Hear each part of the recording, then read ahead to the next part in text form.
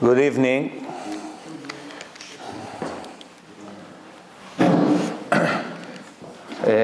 Please remember the new schedule is 8 o'clock. I forgot to tell them that, so they opened the place a little bit late today. Next week will be on time, Be'ezrat Hashem. We are before Parashat Vayera. Yesterday I spoke about it for 2 hours in Queens. Today we'll speak about it for 2 hours here, for the parts that I didn't get to speak about. The story of Avraham Avinu, there are 3 parshiyot, Lech Lecha, Vayera, Chayei Sarah, speaks about Avraham Avinu, the founder of monotheism, the first father out of 3 that was accepted by 3 main religions, Judaism, Christianity, and Islam. They just pronounce his name a little bit different, Ibrahim or Abraham, but it's the same person. And one of the things we learn from there's few things that we can learn from his life. Many things, a few major things that we can learn from the life of Avraham Avinu. One thing is, we know for sure that he was loved by Hashem very much. Hashem loved him very much. How do we know? It's written. It's written in the Torah. It's written, I love Avraham because I know he passed my Torah to his children.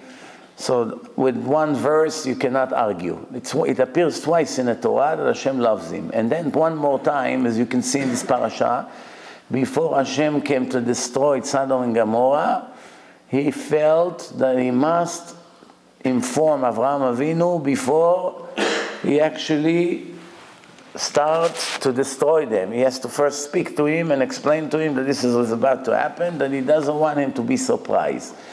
So what do we learn from here? You know, you have to be clever. When you read the Torah, it's a divine book. So that means when you read in between the lines, you learn slowly the opinion of God about us. The opinion is the same opinion. It's not based on moods like people. One day he listened to this talk show, his opinion is right. The next day he listened to the liberal, the next day it's pro-Hamas. 2 minutes later he heard somebody from Kahana, oh, we got to take care of them. 2 minutes later Obama gave a speech, liberal again. Every day according to the mood. With Hashem it's not like that, Baruch Hashem. What he likes, it's always the same. What he hates is always the same. What he cannot stand is always the same. If he hated proud people then, he hates them now. If he loved humble people back then, he loves them now. He hates lack of modesty, that doesn't change. Still hate it. Nothing will ever change, because with Hashem is perfect. Remember, people, their opinions are influenced by certain things that happens around them. The way they're brought up, the way they taught them in school, the opinion of the father, the opinion of a movie star that he's following. Many things gather together to influence the human being in his lifetime with his opinions. Sometimes we see the older the person becomes, his opinions change with the age. Sometimes he was too strict when he was young, jumped to conclusion, not experienced in life. When he gets older and older, he's more conservative, you know, he's thinking more, he's not jumping, he's not radical. Why? The age calmed down the person. But Hashem is the same Hashem. It's written, in case that you have a doubt about it, Ani Hashem lo shaniti. Same way I am God, never changed. Same God I always been. That's how the nation of Israel will never be destroyed from the face of the earth, and my covenant with them will remain forever. So we learn from Avraham Avinu that when Hashem is happy from you, He cares about your feelings. He cares. He comes and he wants to inform Avraham Avinu that he is not getting shocked. Big deal. So Avraham will get shocked. What's the big deal? Anyway, it's nothing to do with Sodom and Gomorrah right now. It's his nephew. You want to save his nephew? Save his nephew. And by the time the nephew is out of Sodom, arrange for him to go to a different city and then destroy them. There's different ways. No. if someone is faithful to me, it's very special for me. Very, very special for me. So instead of running to all kinds of Babas and Kabbalists to give them tons of money that things will work well in your life, make some adjustment and you're going to get to a very high level without them. You don't need middlemen. All you have to do is to do what Hashem wants you to do and you're good. And things starting to look much better. Same thing Noach. Ve'noach matzachen be'enei Hashem. Noach found favor in the eyes of God. It's not just a sentence here.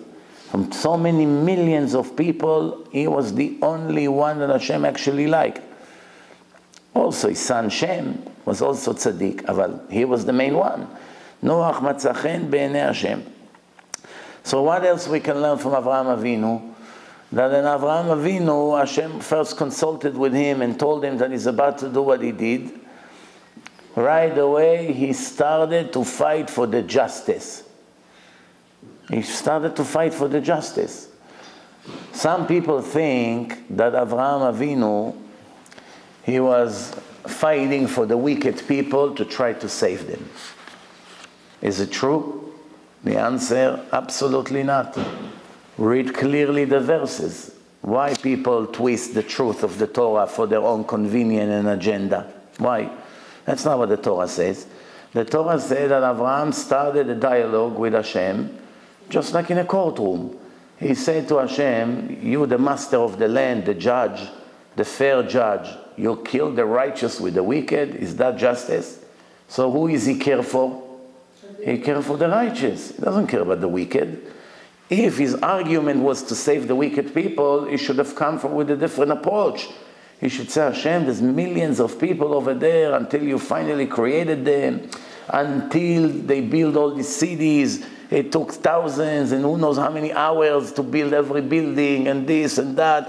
And now you're going to destroy everything. Maybe you do something in the world that these people will do tshuva. Nothing like this. Abraham didn't speak for them. He only cared about them few tzaddikim that they may have in San Francisco or in Manhattan. You know? So he said, maybe there's few tzaddikim over there. Are you going to kill them with the wicked? So Hashem told him, there's no 50 tzaddikim. And then no 45, no 40, no 30, no 20, no 10. No 10 tzaddikim in 5 major cities. Sodom is the center of all business. Then you have the other ones, Bela, Mitzar, Amorah, all these cities, they're all secondary to Sodom. It's like Manhattan and the other four boroughs. But Manhattan is the main thing. When they say New York City, that's what they mean. Same thing, Sodom is like the New York City of those days, or the Las Vegas of that days. So what happened now? After all the conversation that they had, Hashem say to Avraham, there's really no 10. Rav Shimshon Raphael Hirsch, was a very big Ashkenazi Chacham.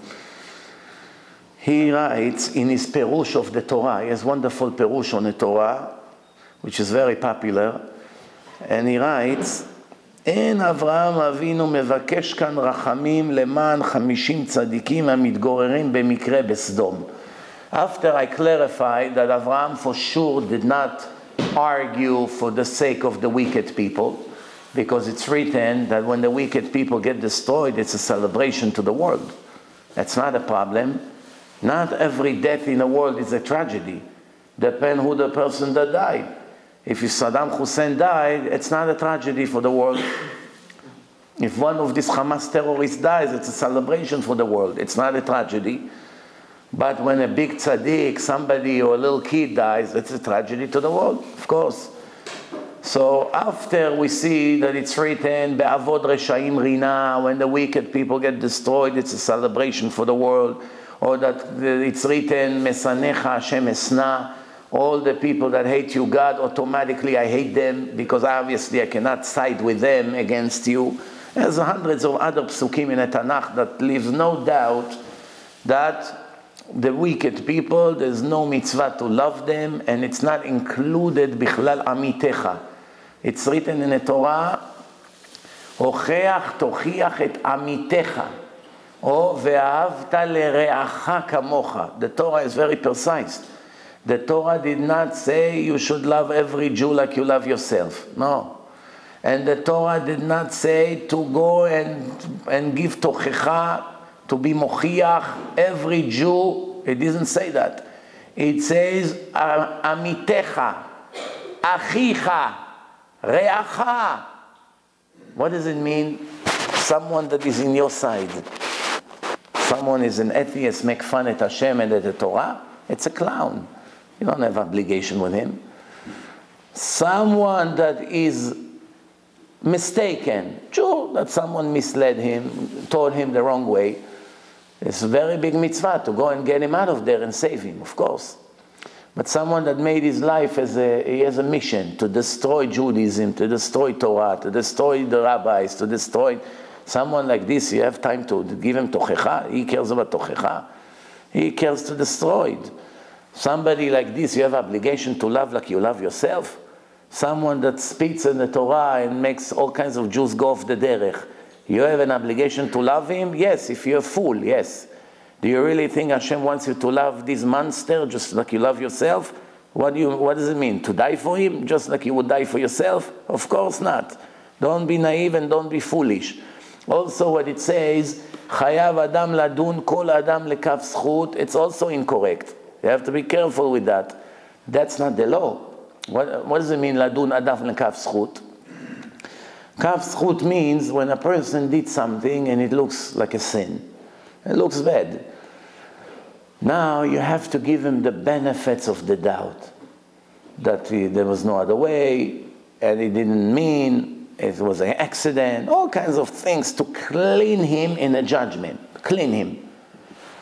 Now, when is it correct? If a person known as a Shomer Shabbat, everybody knows, he's already, at least for months, he's keeping Shabbat, he comes to shul, everyone sees that he doesn't drive a car, and then all of a sudden, after 6 months that you know he's a Shomer Shabbat or whatever, you found him in a car driving in Shabbat. Driving in Shabbat, so what do you have to say right away? Wow, I wonder what happened, that he needs to go to the hospital. You have to judge him to the favor side. Why? Obviously there's an accident or tragedy, or maybe his wife has to give birth, or maybe he's running to save life of a person that just called him. It had to be something. You have to actually believe 100% that this person is not breaking Shabbat, is busy with mitzvah right now. But if it's a person that is known that all the time he drives on Shabbat, every Shabbat is mechalel, and now you see him driving in a car, oh, here is Moshe driving the car on Shabbat. So what, you have to give him the benefits of the doubt that he's not mechalel Shabbat? What, you normal? Who would expect from you such silly thing? Of course he's mechalel Shabbat. We know for years he's mechalel Shabbat. Or if someone knows there's a big thief, everyone who ever did business with him reported that he cheated him and stole from him and everything. And then he came to your house and something is missing. There was a few other people over there.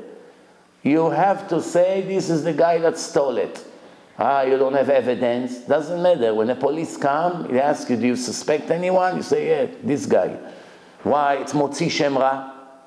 If the Jew is innocent and he has a kosher reputation, you're not allowed to say to the cop, yeah, I suspect him. Just because maybe you went to the bathroom and it's close to your bedroom. No. You cannot just suspect people even if they were nearby or whatever. No. Only you're allowed to suspect them if they already have a record. Someone was caught 3-4 times and everyone knows he's been doing it again and again and again. Next time it happens, it's him. Now he has the burden of proof to prove that it wasn't him. But chazakah, certainty, it's him. Why not to give him the benefits of the doubt? Because he has chazakah of a non-kosher person. Someone eats treif in every non-kosher restaurant, and now you see him tomorrow in another non-kosher restaurant. What are you going to say? Oh, probably he made a mistake. He didn't know it's not kosher. The Torah did not command the Jews to be stupid. That's not an obligation in a Taryag mitzvot. The Torah say to be righteous, to go by justice. Just when you know if your reputation is clean, you don't want someone to ruin your reputation with false accusation, right? But if you know you're a big thief, and someone is blaming you, be quiet. Just be quiet. Why? Because you know he's right. Don't make it worse. But if you're not like that, then of course you have the right to defend yourself. But if you know what he said about you, it's true, all you have to do is to make tshuva and to regret that you got to that situation. But how many people are like that? How many people would side with the attacker knowing they're right and be silent? And when they say, why you don't answer him back? It doesn't matter, I rather not answer. Why? He knows he's right. Everything he said about him is true. Person knows if it's true or not. If somebody calls you a thief, you're the only one in the world besides Hashem that know how much you stole or didn't. You know it. So if someone calls you a thief, then so why the thieves are always arguing back that they're innocent? Everyone in jail claims he's innocent. Why? Why people fight back? Did you ever see someone that says, right, I'm a thief? He's right, I'm a crook. He's right, I'm this. He's right, I'm a murderer. Did you ever see such thing? It's hardly ever. There are two reasons for it. One, the person knows he's a thief, but he also knows that the person that blames him doesn't know it for sure. He doesn't have enough evidence. So that's kill him. How does he dare to blame me based on assumption? So he fights back. Not because he's not like that. Accidentally he was pointing to the right target. But that doesn't mean he knew. Unless if he's a policeman, an FBI investigator, and he has all the proofs, that's a different story. Then they admit, because they know, that's it, he knows. By then they know. So, the only one that we can read about that was fair enough is David HaMelech. King David. Why? When Shaul was chasing him, King Saul was chasing David HaMelech. He was hiding, running away from one place to another. So what did he say to Hashem? One of the Mizmorim in Tehillim, I'm sure you read it back, at least once in your life. He said to Hashem, if I'm guilty and Shaul is right, make sure he finds me, catch me, kill me, make me dirt on the floor. Do you ever hear such thing? A person is a fugitive. He's running away from someone that wants to kill him with his soldiers. And he's praying, Hashem, I'm begging you, if I deserve it, if they're right about their claims, make sure they catch me and kill me and cut me to pieces. When did you ever see a person that has such a midat emet?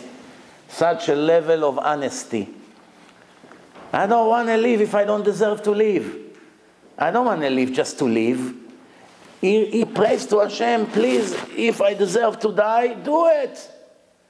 Give me what I deserve. Most people not like that. Everyone spare his own life. People turn to spare their own life or their children's life, but they don't care about other people's life. How a person get angry when someone destroyed him and bash him on the public, and then a minute later he does it to someone else and doesn't feel the difference because now it's not him, someone else, who cares? So Rav Shimshon Raphael Hirsch now comes with another explanation. After now we understand that Avraham Avinu did not pray for the Reshaim. He can care less if they all get killed. He only worry about the tzaddikim that lives there, that they won't die with them. Why Avraham is worried? He didn't trust Hashem. Avraham did not trust Hashem that he will save the ones who deserve to get saved. The answer is Avraham knew there's a rule, Oy la'rasha ve'oy le'shcheno. Oy to the wicked and oy to his neighbor. Once the bomb falls on the house of the wicked, his neighbor dies with him. But the neighbor is tzaddik, he's not rasha. He goes to shul, he eats kosher, his kitchen is kosher, he has no television at home, he has a lot of Torah books. Why would he die with a rasha that lives just because he lives next to him on the block?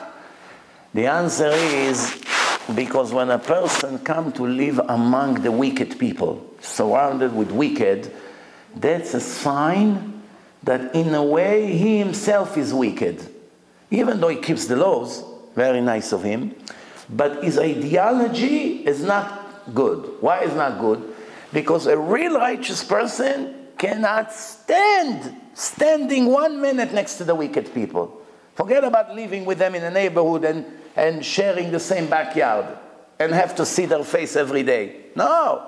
If your soul is purified from Torah and Yirat Shamayim, as soon as you see somebody like this, the way he dresses, the way he talks, the way he cares, the things that he does in his house or outside of the house, and you see him on Shabbat, and you're complete opposite of him, and you still want to be his neighbor, like everything is fine, and he comes to your living room and you eat with him and everything is fine, that means something in you is not pure, because it's against the law of nature. The law of nature is a pure soul cannot be attached to an impure soul. And tahor nidbak betameh. That's the answer of Avraham Avinu to his servant Eliezer Eved Avraham.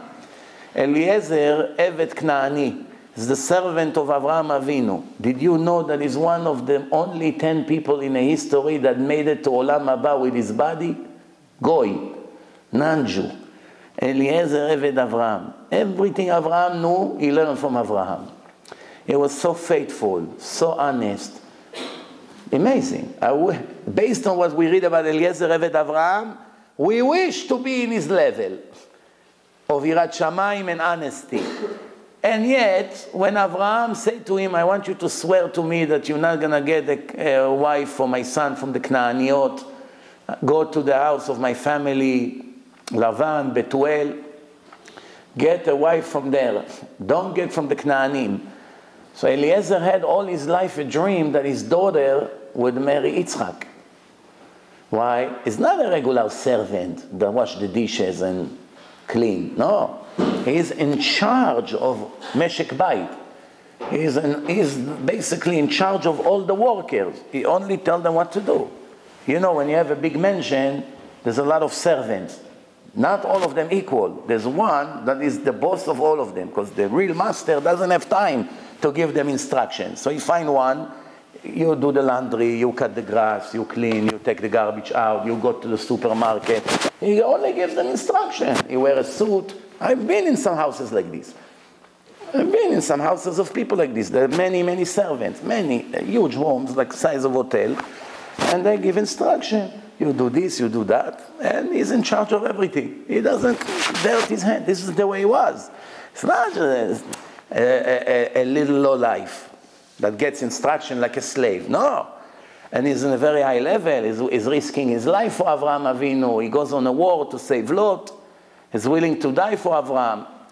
Isn't it natural that Avraham will take his son and marry him to his daughter after he was so good to him and faithful to him? So Avraham told him, En Baruch nidbak be'arur. A blessed one cannot get together with a cursed one. What does it mean, cursed one? Canaan, in Parashat Noach, we learn that Canaan was the son of who? Of Ham. Ham made his father Noach, he castrated him. Why? Because he said, my father already have 3 sons. If he will continue to have children, we have 30 or 40 brothers. One day when he die, my share in inheritance will be very small. Now he's drunk, he's laying there in his bed. Let me do something to him that will be unable to ever have more kids. Then when Noach opened up his eyes, the Torah says, Vayikatz Noach, Vayar et asher asa lo bno. Noach woke up and he saw what his son did to him. How? There was no camera. He didn't go to the computer and check the recording while I was drunk, what happened in my room. Obviously something happened in his body. He looked at himself and he saw something is different. So what happened right away? Noach said, Arur Canaan. Ham was the one who did it. And he cursed Canaan. Who's Canaan? The 4th son of Ham. Ham had 4 sons.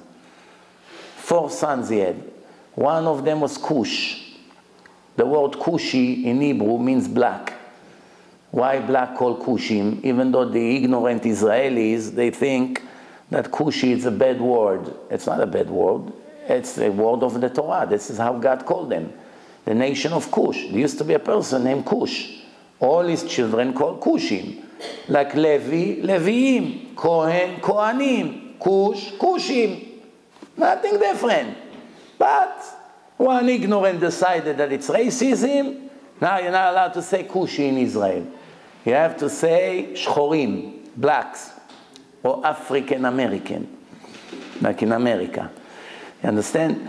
So what happened? We had one son Kush, one son Put, one son Mitzrayim, and the fourth son was Canaan.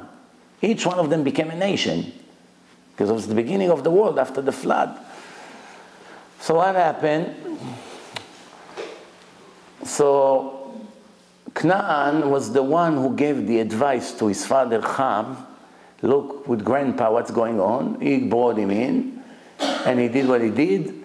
And Noach cursed his fourth son, meaning, you made me unable to have a fourth son.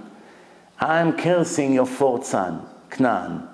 Arur Canaan eved avadim yelechav. Canaan is cursed, will always be slaves for the rest of their life. Always be slaves. Today, who is Canaan in the world? Back in the time, you had in Africa, the African blacks, they brought them to America to be slaves. No, so they were slaves. Today, who is Canaan? You don't know.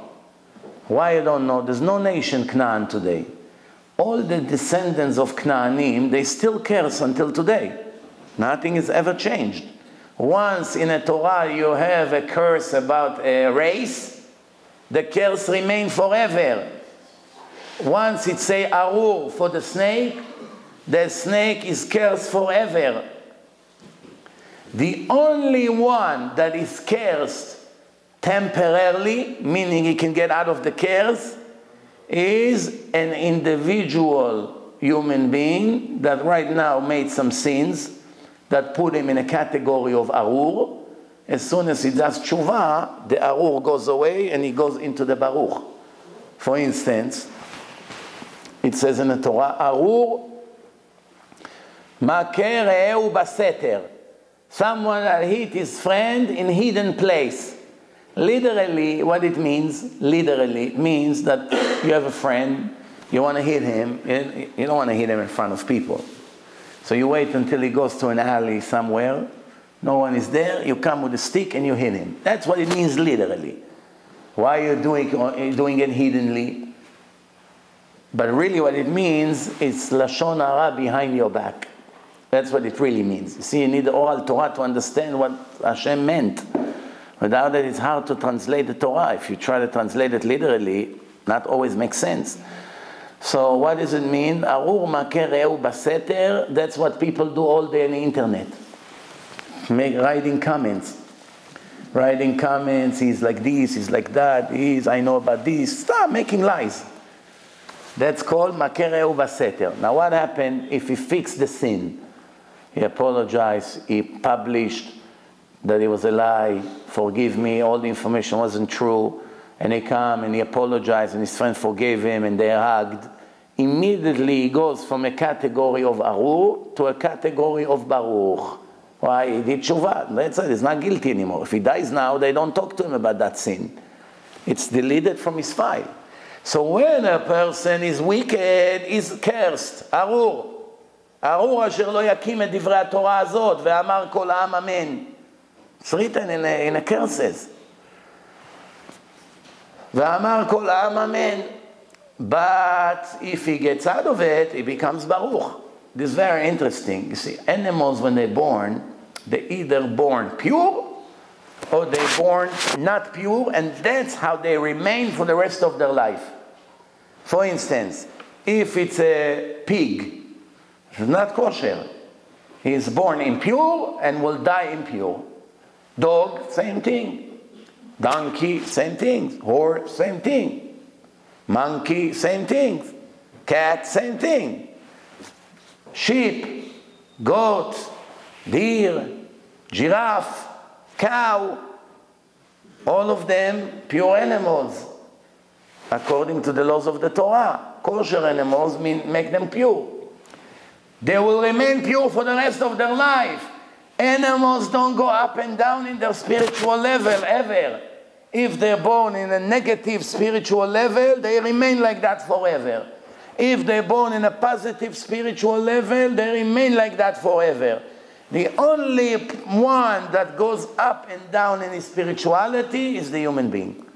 Every minute of your life, it's like a graph, like in a stock market. Go up, go down, 5 cents up, 2 cents down, 4 cents up, 5 cents down. All the time, it keeps changing. In 1 second, it remains the same. Constantly moving.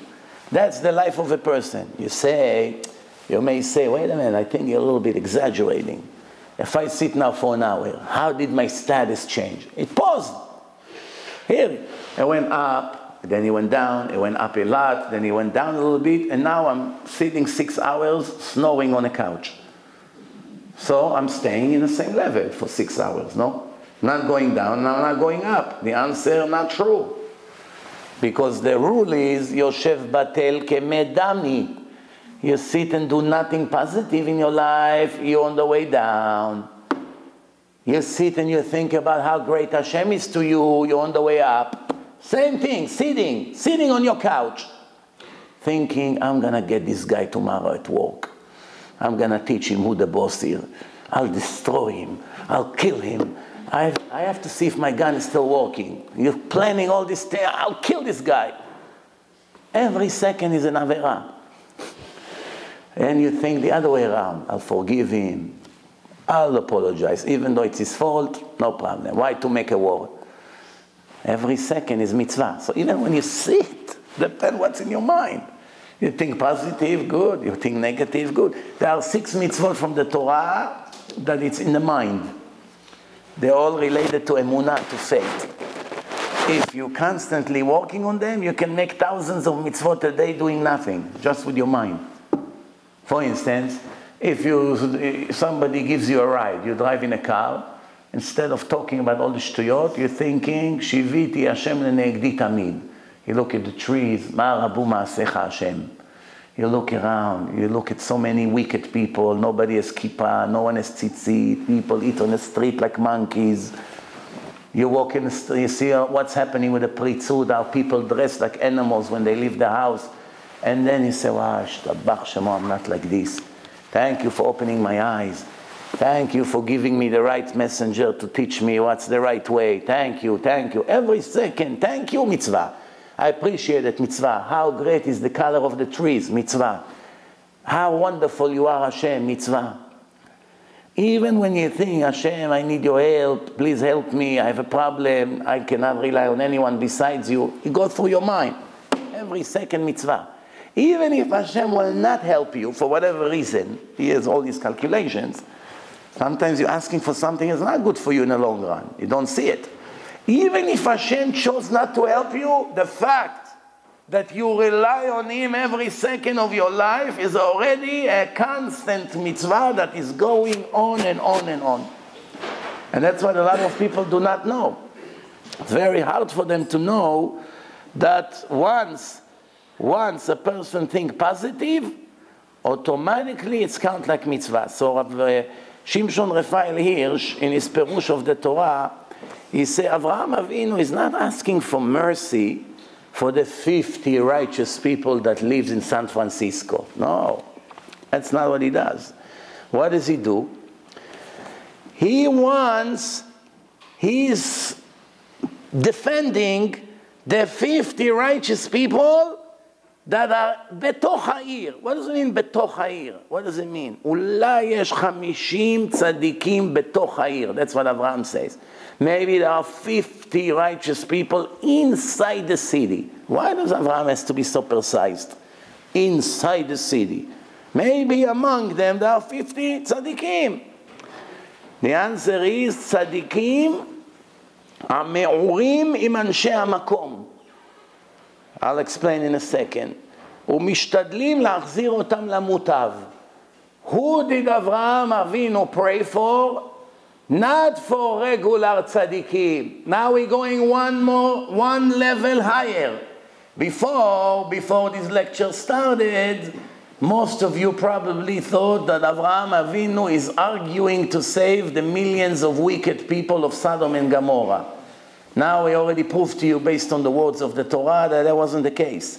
He only cared about the tzaddikim. But that's also not accurate. He does not care about all the tzaddikim. Which tzaddikim he cares about, according to Rav Shimshon Refael Hirsch Zatzal?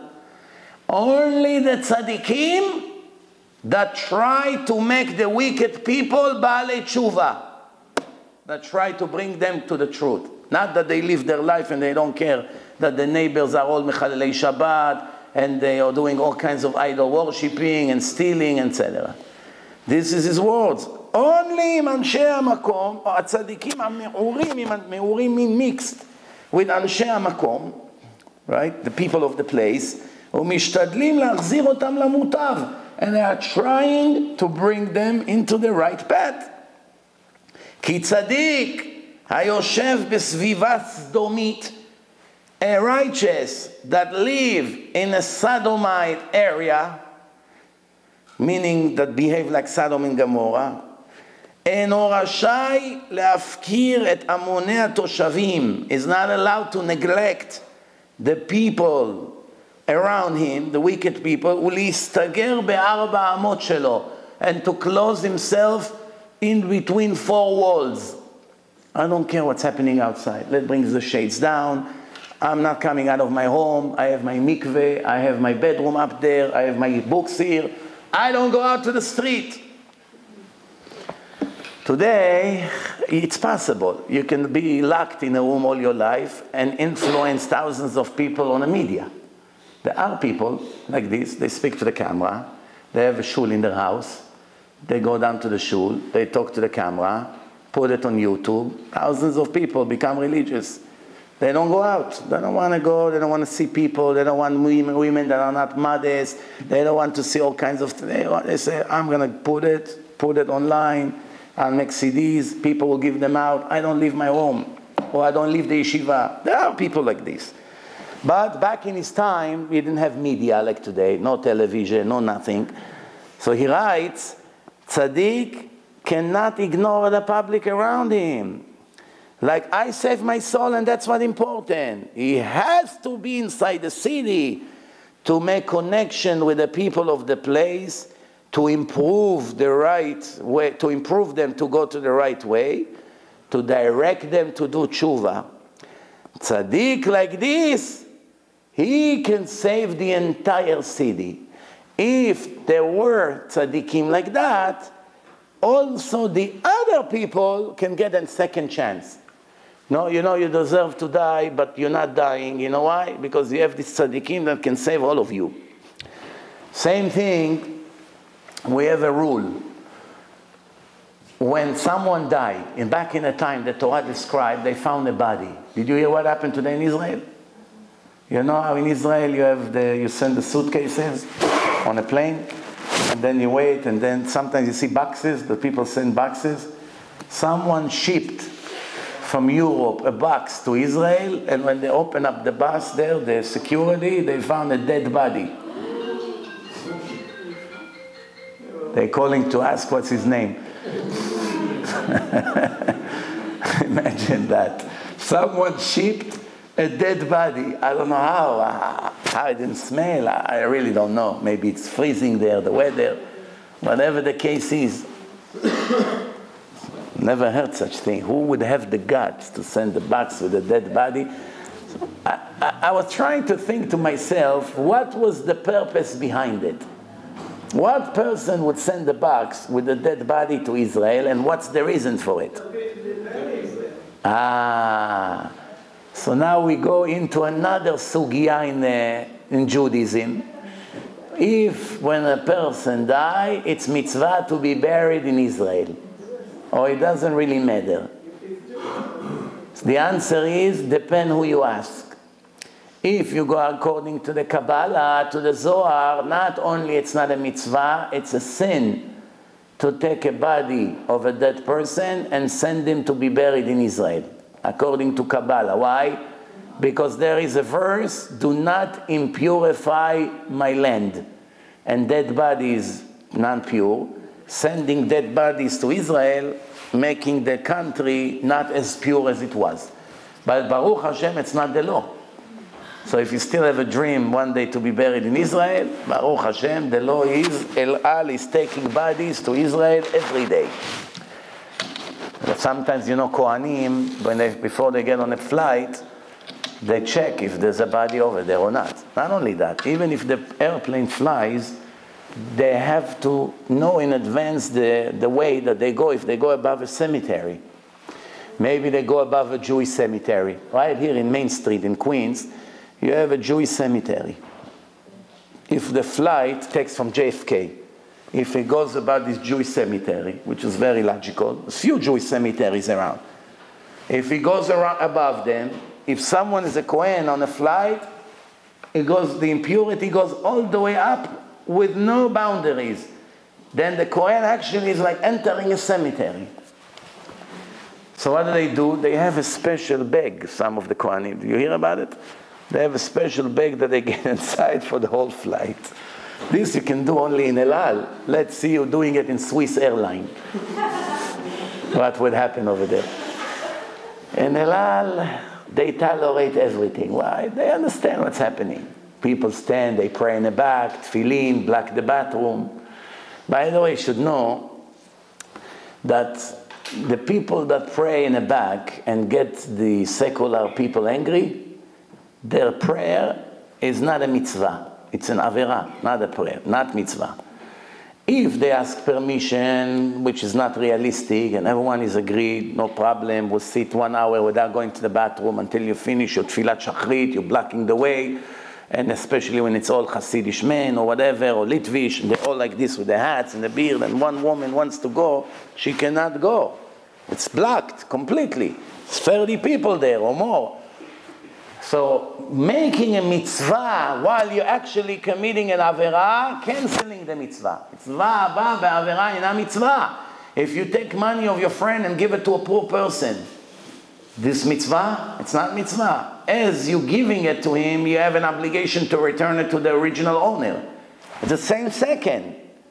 So therefore the sin canceling the mitzvah. If they are in the same second, if the sin is now and the mitzvah is later, or the other way around, one does not erase the other. But if both of them are done in the same second, the mitzvah is getting cancelled with the actual sin.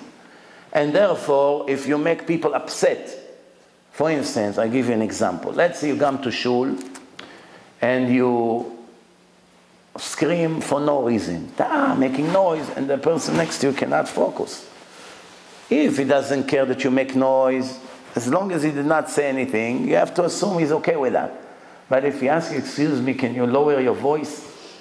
Excuse me, can you lower? And you continue to ignore him. So you're actually praying to Hashem, I need your help. At the same time, another Jew, because of you, could not pray. So what mitzvah is this? It's not a mitzvah. But I'll tell you something better. You know, there's Hasidim, they call Stolin. You heard about it? Stolin Hasidim? Stolin Hasidim, you're Stolin, so you can confirm if I say the truth or not. By Stolin, they like to scream. When they pray, they like to be loud. They scream, they pray serious. So as long as it's all Stolin Hasidim in one place, everyone is happy because they all scream. What happens if you take a Stolin Hasid to a Litvish minyan, a German Yeke minyan? Everyone. Then he comes. All the doctors look around, the lawyers, you know. Well, so it happened one time. It really happened in reality. I don't know if it was stolen. One Hasid went to a Yeke shul, and he started to go loud, and he moves. Then the person next to him says, excuse me, don't you see you disturbing people around you? So he looked at him. He said, what's the problem? He said, why are you so loud? So what happened? The Hasid took his hand and gave him a smack in his face. This guy was in shock. So he screamed, "Ay!" So the Hasid asked him, tell me, why did you just scream so loud? So what do you mean? You hurt me. He said, you see? When it hurts, you scream. You have millions of dollars in your account, no problem. The mortgage automatically is deducted. You don't even know. I have tomorrow eviction. 11 kids, they put me on the street. I have to scream. If not, tomorrow I'll be on the street. December. You go back to your mansion. The maid come. Hello, Mr. Horowitz. Can I take a jacket? Yes. Thank you. No, the steak is ready. The steak. Hey, hello. Alex, did you take my Lexus for dry clean today? They cleaned it. There's a different lifestyle. We fight for struggle now. All day Torah, Torah, Torah. Maybe, we're going to have what to eat tomorrow. When it hurts, you scream. That's, by the way, one of the things we have to do. Why the names of the Arab is Ishmael? Ishmael. Hashem Ishma. Hashem would hear. Ishmael means that when they get us so many problems, we will scream so much to Hashem until Hashem will hear, will listen. Same thing the Egyptians did to us. So anyway, we conclude what I just said. To be a real tzaddik means that you influence the place. Not just sitting all day in a corner and nobody knows who you are and you don't influence the world. Of course, I'm not saying halacha. I'm just reading what Rav Shimshon Raphael Hirsch said. Some disagree with that. Every coin has two sides. Speaking about coins, today I found the coin that the Lubavitcher Rebbe gave me 25 years ago, silver coin, very unique. I was looking all around, my little kid found it. I still don't know where he found it, because he found it last night. I saw it today on my desk. So I have to still ask him where he found it. But that's a very, the Chabad Hasidim, they'll kill for that coin. Because dollars a lot of people have, but this coin, he gave it in a very rare occasions, to the best of my knowledge. Okay, let's move on. So, Vayan Avraham Vayomer, and Hashem answered, Avraham answered, Hine now alti ledaber el Hashem, va'anochi afar va'efer. With your permission, Hashem, I will allow myself to speak to you with your permission, and I know that I am afar va'efer. What's the difference between afar with ayin and efer with aleph? Sound almost the same. Afar means sand, efer means ashes. Who can tell me what's the difference between them? Do you think Avraham just say words? What, was he a songwriter, thinking which word I should use? It obviously has a difference, and it has a depth in it. Why Avraham could say, I'm nothing.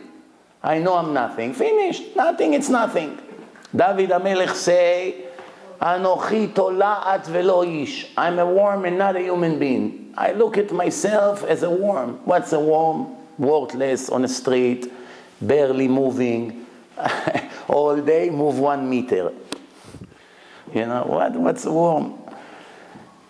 Moshe and Aaron say, V'nachnu ma, and we are nothing. Here we go, we are nothing.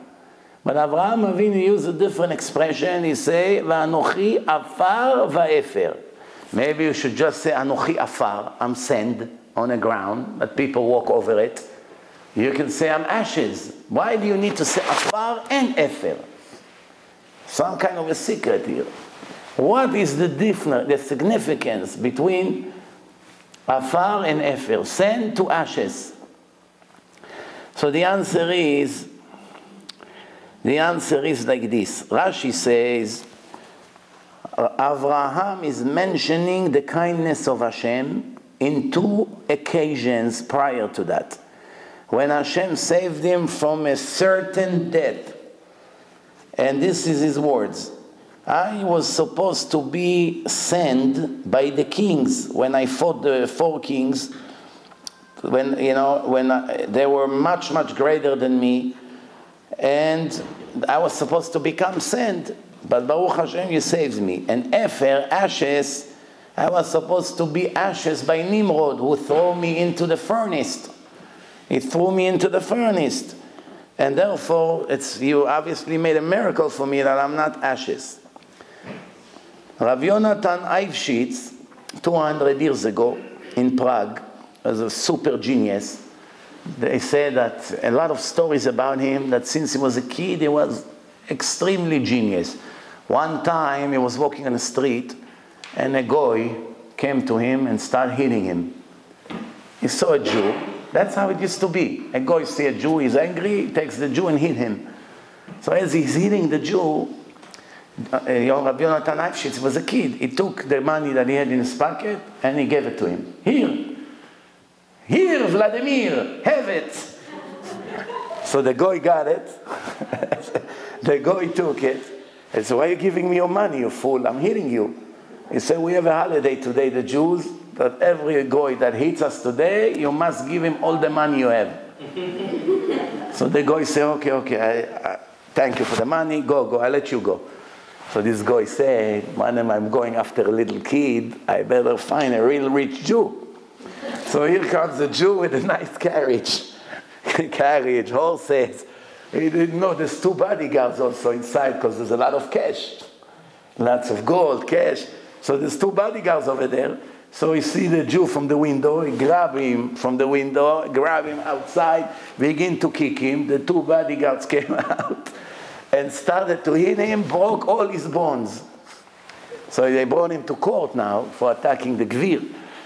So the judge said to him, what did you do? What do you think you're doing? He said, this kid told me that everyone you hit today gives you all his money. This was Rabbi Yonatan Eifshitz. That was very, very smart. So now, you know, one time there's another story with him. He was learning with another rabbi that he was redhead. What's special about people with red head? They have hot blood. The blood is boiling inside, it cooked the hair, it became red. One guy said to his daughter, I want to make sure you promise me before I die that you will never get married to a gingy. Gingy in Israel means redhead. And not to a bald guy. So she said, gingy I got. But why not bald guy? So maybe he used to be gingy before.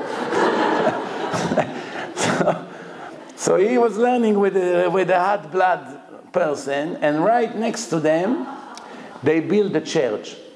They build a church across the street from the shul. And when they build the church, what's the first thing they do? They put a big cross over there like this, in front of his face, the gingy. Every day he pick up his eyes, he sees it in front of his eyes. So he say, I have to put an end to it. We cannot go on like this with this idol here in front of my eyes. Tonight, I'm going to cut it. I'll climb on a roof of the church and I cut it. But the Christians, they already knew that it's just a matter of time until the Jews come to do it. So they put few people there every night to wait. Just when he comes at night, he comes quickly with the sword. The Christian jumped with the sack, put it on his head, hit him, and brought him down to the basement of the church. KGB. You know, now they take care of him. Every day they hit him, this, that. So while he's there, you know, nobody knows where he is. So Rabbi Yonatan Eifshitz, he knows exactly what happened. He probably is wondering where they hid him. So this church had one guard over there. You know, the servant over there is taking care of the place, janitor. So what happened? The Christians say, we capture one of your people from the yeshiva. If you want him back, you have to give us 100,000 rubles. It's like $100,000 today. We give you a week to collect if you want him back. So in the meantime, so the way there was, the Christian didn't publish it. The guard of the place came to the Jews. He said, I know where your Jew is hidden.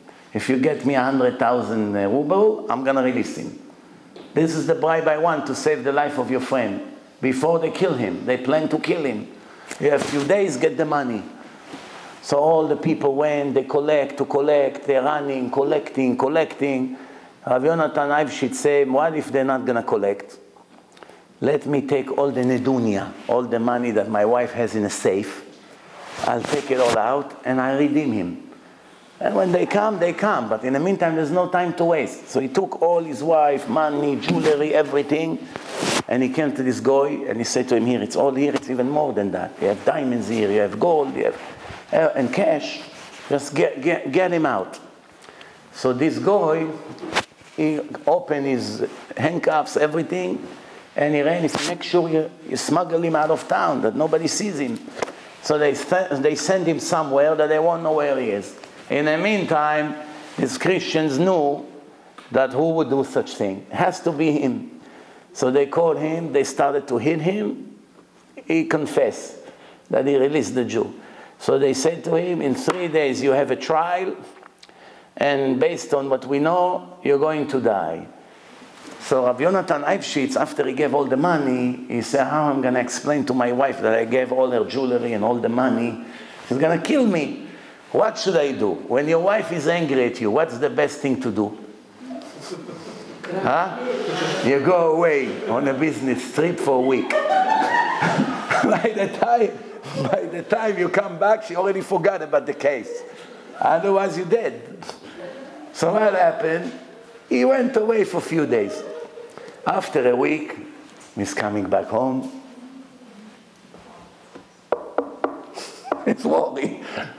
When she opens the door, he was ready to get a punch. She said, oh, my dear loved husband, where have you been? I'm looking for you for a week to give you the great news. So he said, what great news? He's wondering. She said, come, look how much Hashem loves us, especially you. Come. So she takes him in. She shows him a barrel like this, huge, full of jewelry, cash, diamonds, 100 times more than what he gave. So he said, where did this come from? She said, you took all my jewelry, all my money, you gave it to this janitor across the street. In the meantime, they caught him, but he was a very big thief, this guy. Over the years, from everyone that comes to the church, he steal a ring, steal a necklace, steal cash, So he had a barrel of jewelry and cash. When he found out that they're going to kill him, it was one of the, so he doesn't have any family, anyone. So he knocked on my door. He said, listen, tomorrow they're going to kill me. And I was thinking, who should I give all this? And the only person I think deserves to get it is your husband. He cared about his friend so much. He paid all the money from your jewelry. This is a man that deserves this. Otherwise, who would I give it to? These murderers? It's all a gift. When I die, say to your husband, the holy man, to pray for my soul. So now this is a story. The question is, what was Rabbi Yonatan Eibschitz was supposed to do? What should have been his reaction? What do you think? Huh? Should he be happy? Should he be dancing? Should he be crying and thanking Hashem? Should he run on the street and scream? Huh? What should he have done? He fell on the floor and started to cry. He was crying. Oh. She said to him, what, you normal? Now you're crying? You should have cried when you gave my jewelry. Why are you crying now? We will become millionaires. He said to her, it's not a good sign. Hashem paid me right away in my life. That's not a good thing. She said, what do you care when he paid you? As long as he did pay, no? He said to her, no. If the mitzvah is good and Hashem is happy from it, He doesn't give you in this temporary world a bone, take it and be quiet. No.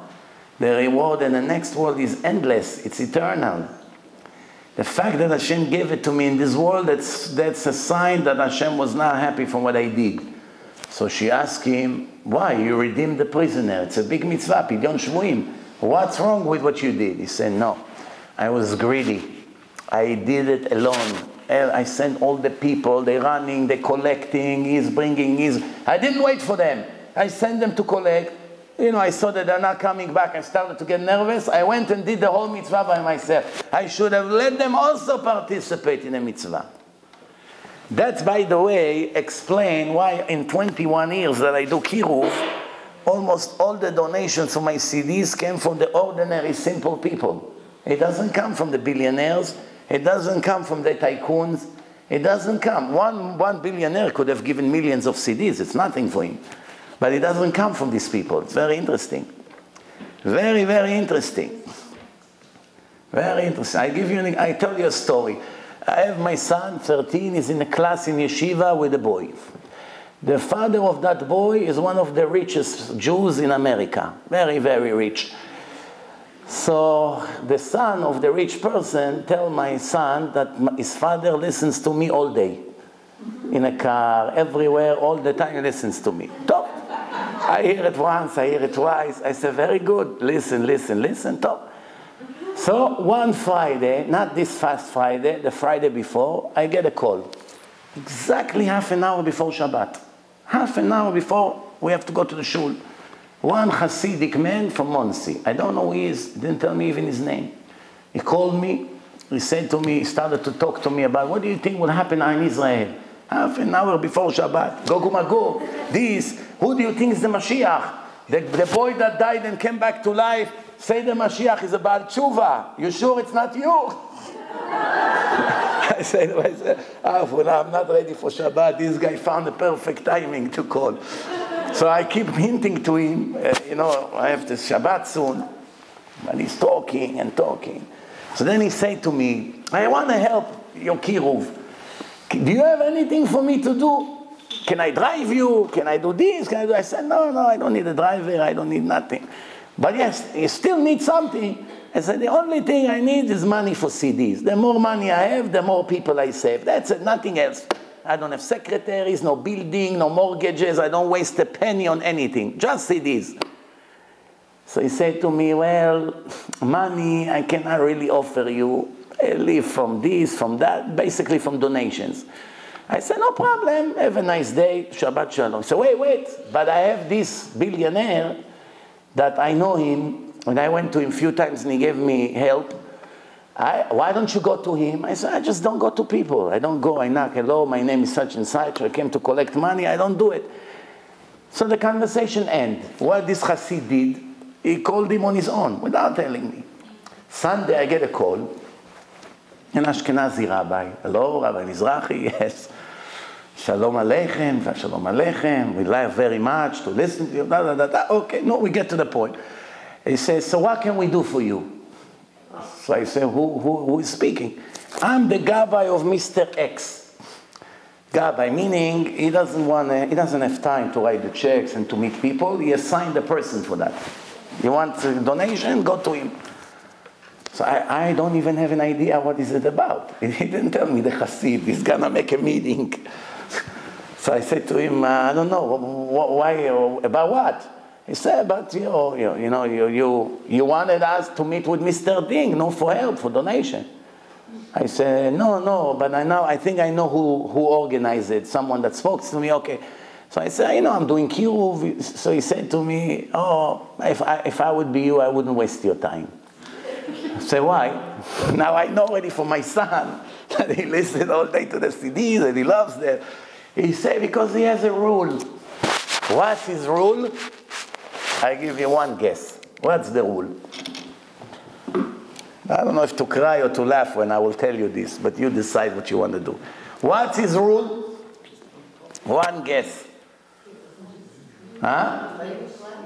No money to rabbis. No, he gives tons of money to rabbis.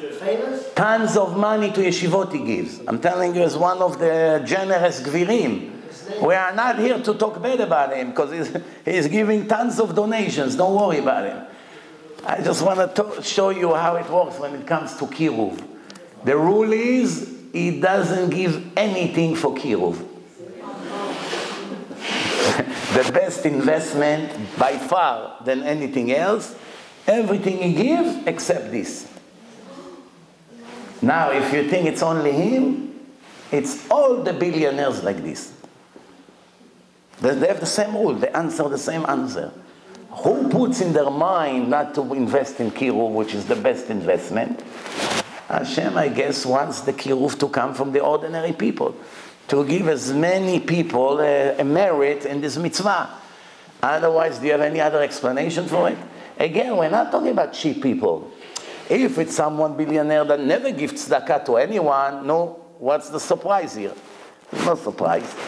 But if it's someone who gives a lot, checks, 20,000, 30,000, 18,000, to a lot of institutions, why wouldn't he give to Kiruv? That's a good point. I asked one rabbi on my way here, we spoke on the phone, he told me you didn't get the point. So I want to tell you the other side of the coin. He said it's not that when he think Kiruv in his mind, he think big organization, buildings, lots of workers, cars, rentals, seminars, hotels. 80% of the money goes to the garbage. He rather give it to different places.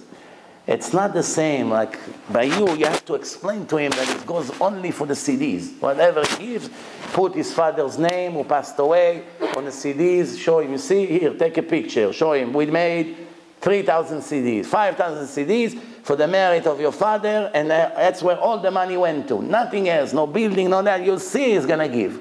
We will see. To be continued. How did we get to it? So Rav Yonatan Eibeshitz, now we have to understand what does it mean, V'anochi afar va'efer. V'anochi afar va'efer. So he says, what's the difference? Look what a genius thought he had. What's the difference between afar and efer? Sand to ashes. The sand, the ashes is proud of his past.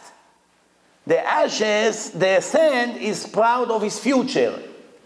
You got the point or no? The ashes, it used to be a nice cabinet, or a nice table, or a nice house. Once it got burned and turned into ashes, the ashes can only remember what I used to be. Meaning I'm proud about my past. But the sand right now is raw material. But there's nothing that you can build without sand today. You need to build homes. The glass is made from sand. A lot of things is made from sand. You need it for construction. Meaning the sand is proud of his future. So Avraham Avinu is saying to Hashem, I am nothing based on what I already achieved, and I'm still nothing based on what I'm going to achieve.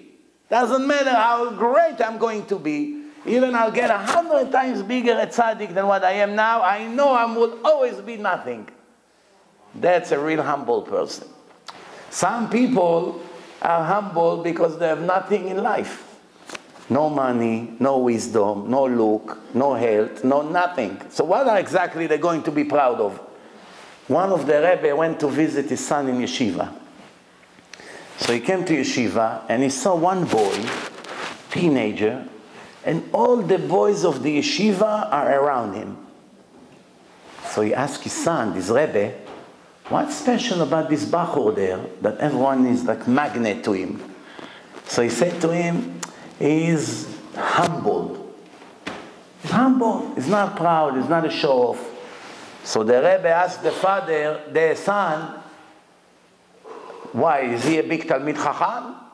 Is he a genius in Torah? He said, no. So he said, is he a son of a very rich man? He said, no, ordinary family. He said, he has any specific unique talent? He said, no. So the father said, so what does he have to be proud of? I don't get it. If he's a big giant chacham or someone very rich or the best singer in the world or I don't know what, somebody that has something to be proud of and he's humble, no, he deserves appreciation. But if he's zero, in everything zero, zero, zero, zero until tomorrow, what exactly is going to be proud of? Good point or not? Huh? Technically and logically, it's a very good point. But when the Rosh Yeshiva came, he disagreed with that Rebbe. He told him the other way around. Right? He said, the less talents the person has, the less wisdom, the less look, the less talents, the less everything he has a bigger urge to be a proud person. That's not, Logically right. You're a genius, you want to show it off. You're very pretty, you want to show it. But in today's world, look around. People that have really nothing to show, they still want to show. People that have nothing to say, talk non-stop. All the big giants, Chachamim, don't say a word. Not a word. Chacham ben Zion Abba Shaul, the biggest Chacham in the world. In Pshat, in Gemara, in Kabbalah, in Halacha, in everything. In Kabbalah also. Not a word.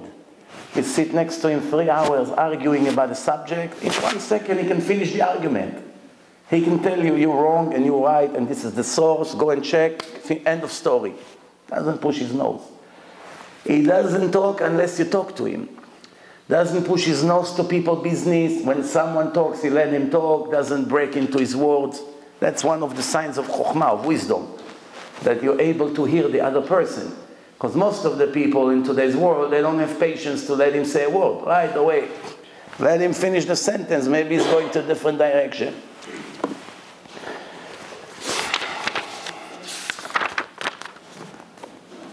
Now, let's talk a little bit about one of the most substantial events in history. Who knows what it is? Very good. Akedat Yitzchak. In case you didn't know, Yitzchak was born to Avraham and Sarah when Avraham was 100 years old and Sarah was 90 years old. 90 years old.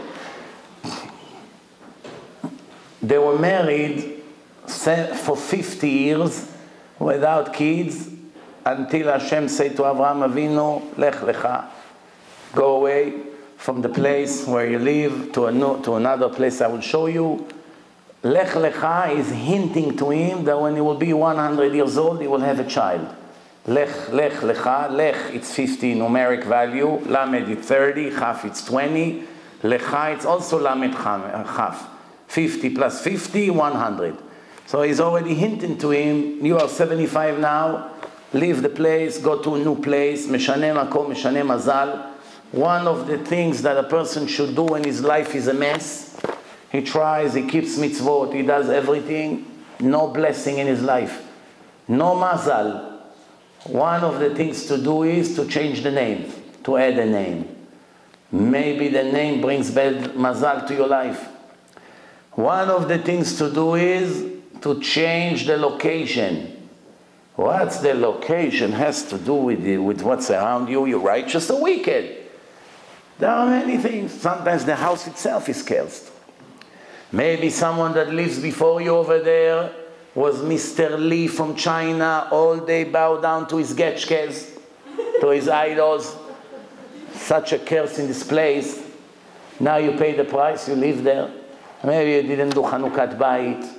Maybe it's not the tikkun of your neshama in this place. So many things. It can be so many things. You know, one of the things is announced before you're born is who's going to be your husband or wife.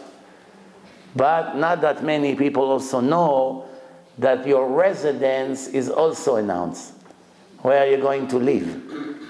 It's no coincidence that you come to live in a place. For many times Hashem directs you to the place He wants you right there. Exactly there.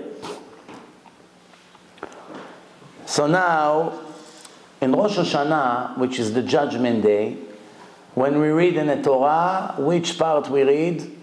V'Hashem pakad et Sarah, and Hashem made Sarah pregnant. And after that, the second reading, Akedat Yitzchak, taking Yitzchak to Har Moriah. Okay, now, some people say, Rabbi, we don't really choose. We are robots. Hashem already decided for us everything. Hashem knows the future. Therefore, there's no way that we can actually choose anything.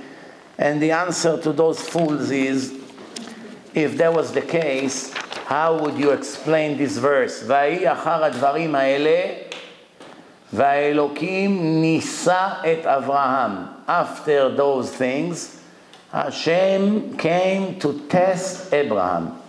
How do you test a person to see what he's going to do? You give him a test.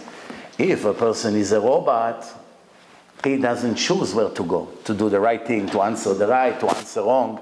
He's a robot. A robot doesn't have a choice. So obviously you see over here that Hashem is testing Abraham to see if he's going to be righteous or wicked. How many tests Hashem tested Abraham? 10. This was which one out of the 10? Which one was this? The 10th one. And once he finished and passed this test, what did the Torah say? Ata yadati ki yireh Elokim ata. Now I know that you are fearful from God. What does it mean? What is this? Well, you didn't know before. You know the future. Hashem behaves with us and speaks to us in a language of human being. Of course Hashem knows the future, but he ignores what he knows. He can travel into the future and see the final results, of course, but he doesn't go there. Why? Because right now he puts a test in front of you. You can choose good or you can choose bad, and it's 100% in your hand. Other than that, nothing else is in your hand. If you be handsome or not, it's not in your hand. If you be short or tall, not in your hand. You be rich or poor. Some people kill themselves, they're poor. Some people do nothing, they're rich. If you be wise or not, it's not nothing is in your hand. Who your parents are. A man or woman. Sick or healthy. Most of these things, nothing is in your hands. Except one thing, Yirat Shamayim. If you have fear from God to be righteous or not, fear from God is 100% in your hand. Everything else is not in your hand. You can kill yourself day and night, one day after the other, and you still don't have what you want because Hashem determined for you what's going to be with you. But there's only one thing you can change in any given moment. Now I'm wicked, the next minute I want to be righteous, and that's it. I had it. I'm not going to repeat these mistakes anymore. I'm going to read to you something very interesting that I found today. I read it to you. That Hashem said to Abraham, Ata yadati ki yireh Elokim ata. Now I know you're fearful from God. Listen to this. We're speaking about Irat HaOnesh. Fear from the punishment. It says like this. Ve'af ki ha'oved et Hashem me'ahava. Even so, even though a person serves Hashem out of love. Right? Word by word I'm reading to you. Gadol me'aoved mi'ira. It's greater than someone who serves Hashem out of fear. Where does it say it? In a Gemara, in Masechet Sota, page 31. In a Gemara.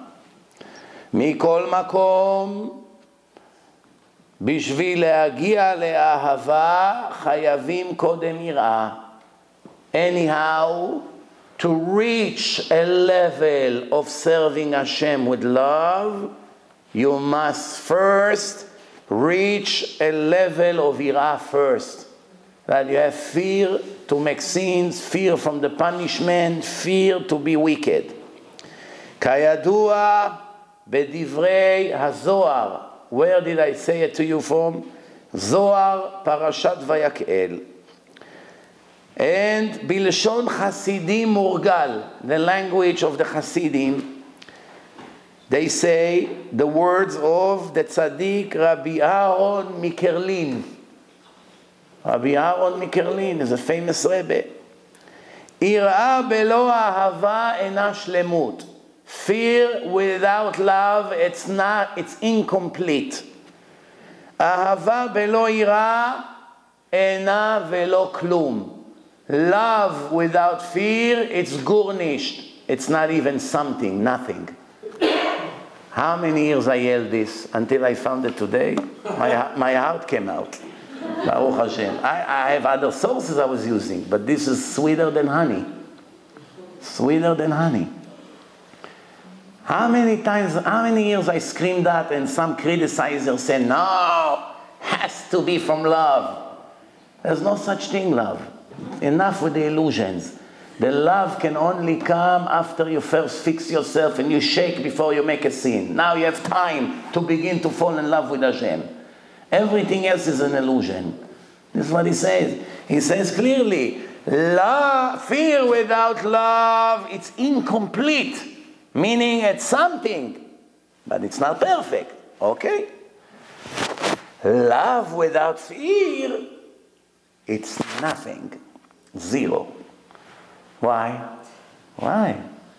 How many times you really met in your life a person that is so in love with Hashem, so in love with Him, that all day is talking to Him, praying to Him, crying to Him, nothing else in his life. Nothing. No food, no sport, no shopping, no nothing.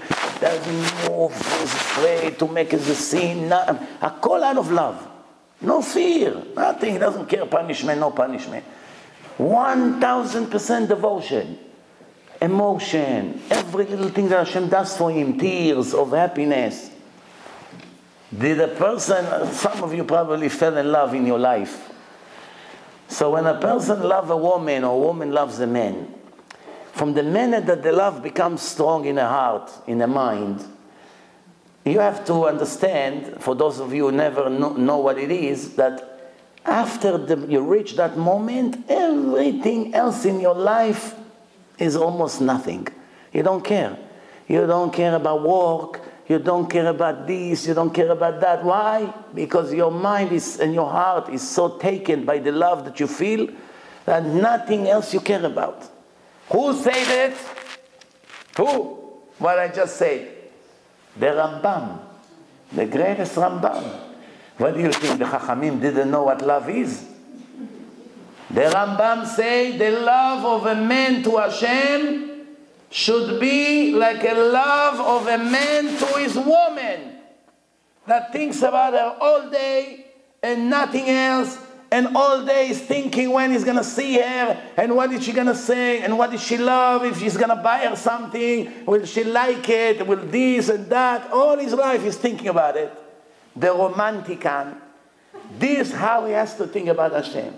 Will Hashem love that I run to save this Jew? Will Hashem love that I'll kill myself 6 hours to understand this Gemara? How do I make Hashem happy? So the Rambam said, but how do you reach such level? Your woman, you see who she is. You love her, you don't love her. Finished. You know what you have. It's in front of your eyes. Hashem, it's a mystery. How you fall in love with a mystery? First of all, it's very possible because many people fell in love with someone over the phone. And then in the end, it was all an illusion. It happens. That's one thing. Second, how do you really fall in love with Hashem? You look at things around you, what He did, how He does, how He ran the world, how He made everything with colors, with beauty. All the things that it's mandatory to do, Hashem put pleasure in it. Why? I have to eat. If I don't eat, I die. Why does it have to taste 5,000 different flavors? Why, it couldn't be all taste like mud, like the snake? Everything he eats like sand. Whatever, one taste. One taste. Everything you eat, bitter. Everything you eat, salty. But He gives you this pleasure, spicy, sweet, hot and sour, hot, this, that. Why did He have to make colors in the food? Red, green, yellow. Why? It attracts the person, he enjoys. That's why they say a blind person doesn't enjoy the meal. He tastes flavors, but he doesn't see it, he doesn't enjoy it. It's missing, the pleasure is missing. Why did a person wants to have kids? It's mandatory. He needs to have kids, he needs a wife for it. Why did it have to come through pleasure? It could have been, you come to your wife, press on her nose, and that's it, she's pregnant, ma. Hold it down 20 seconds, finished. Why did Hashem make it like this? The answer is that this world was not given to suffer like some fools think. No problem, enjoy while it's permitted and kosher. The Gemara say, everything Hashem say it's not allowed, He gave you a substitute. To go with women like an animal, that's not allowed. You have one, it's allowed. Pork, delicious. See how the Russian people love pork? Not you. You know, Vladimir and his friends. They see pork all day, chazir, pork, this, what? Jew not allowed to touch chazir, man. Cannot eat chazir. What did Hashem do? He made a fish, tastes exactly like pig, like pork. Shibuta.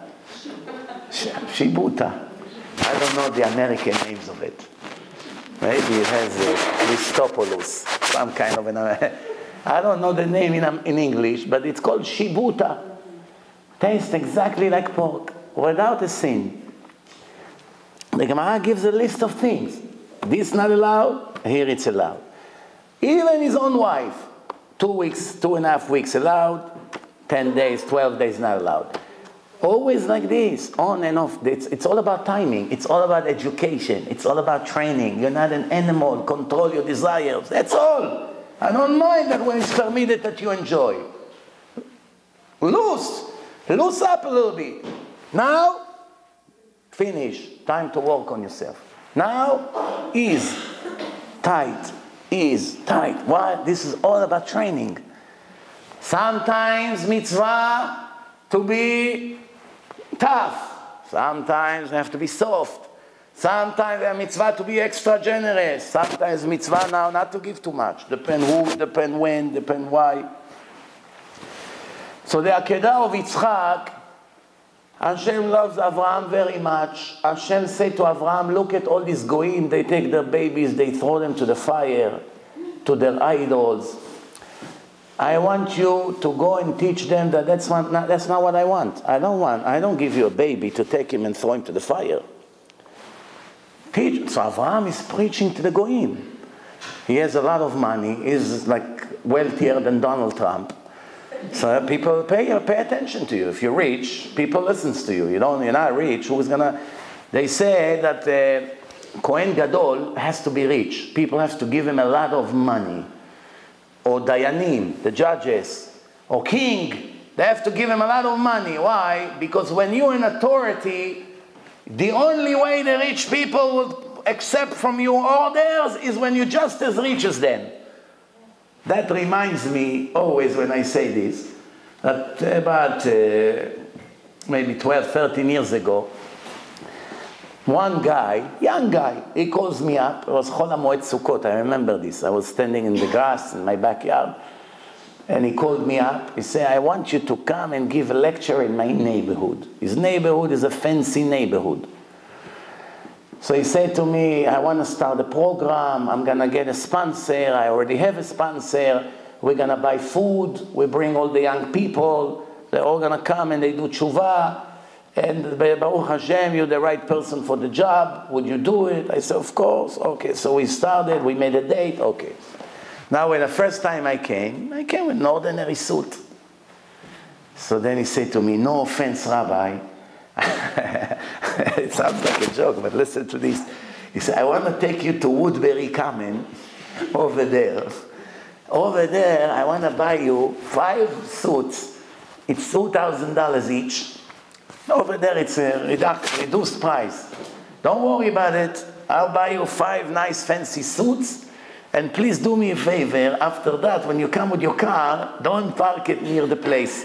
Park it a block away. And just walk in, but come with those suits. I said, what's wrong with my suit? Ma, it's not. So he said to me, no, you don't understand how these people think.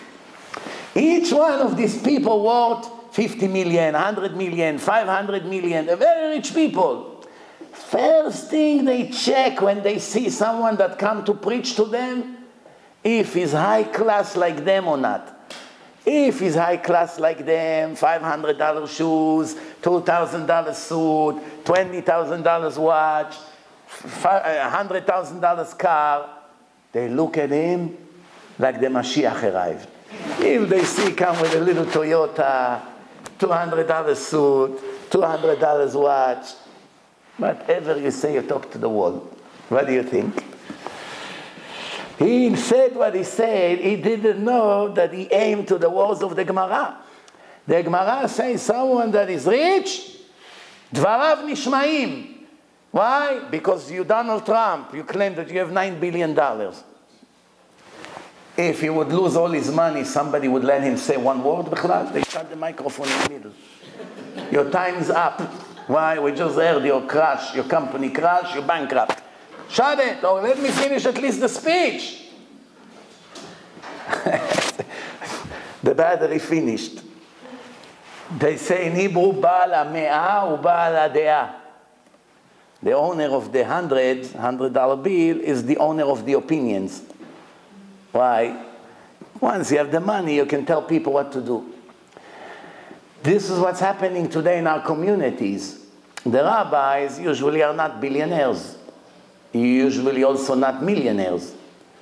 So what happened? They have a board of directors of the shul.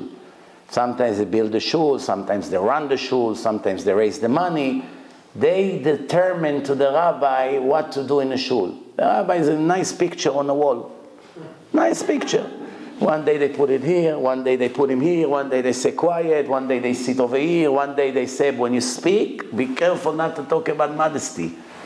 Why? The wife of one of the board members came with her high heels and miniskirt today.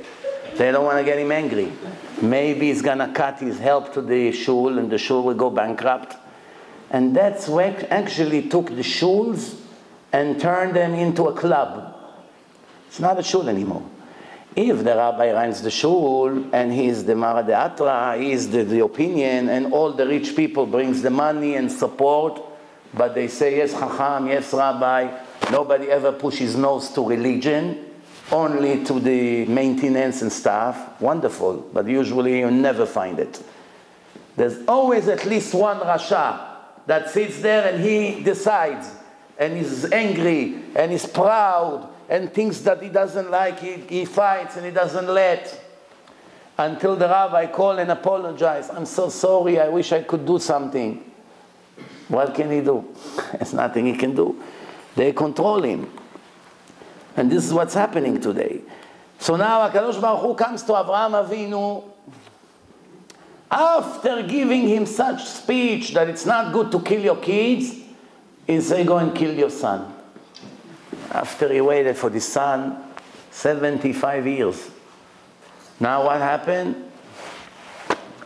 Age 100, he has to take him to kill him. Did he have the right to ask Hashem, excuse me, one thing I don't understand. You've been saying all along that it's not good to kill the kids, and now you're telling me to kill the innocent kid. Can you at least explain to me according to your mind why?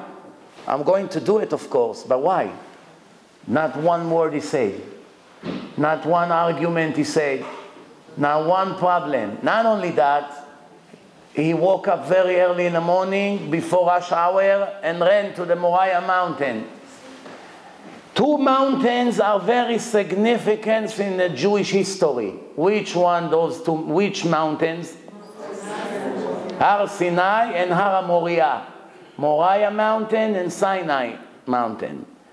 Which one of the two the Torah was given on?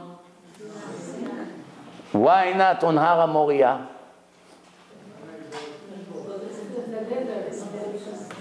Huh? Lower. Sinai was more humble? More humble. Har Sinai, Chazal say, was the lowest mountain. To show you Torah, if you want to be a Chacham, you have to be extremely humble. Proud, have a limit to how much Torah they will have. The second question is, from the two mountains, which one had the merit to have Bet HaMikdash? The temple. Har Moriah. Why?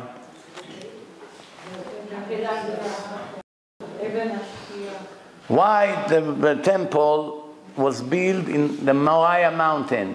That's where Yaakov saw the angel going up and down. But before Yaakov, the merit is Avraham Avinu that took his son without asking one question and was ready to slaughter him. And when the angel told him, don't touch him, he begged him, let me at least cut. Let me choke him.